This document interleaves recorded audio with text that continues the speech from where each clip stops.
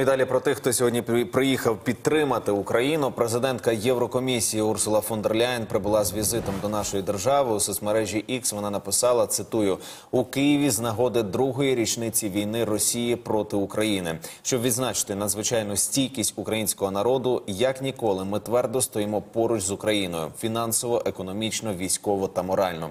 Допоки країна не стане остаточно вільною», – написала Урсула.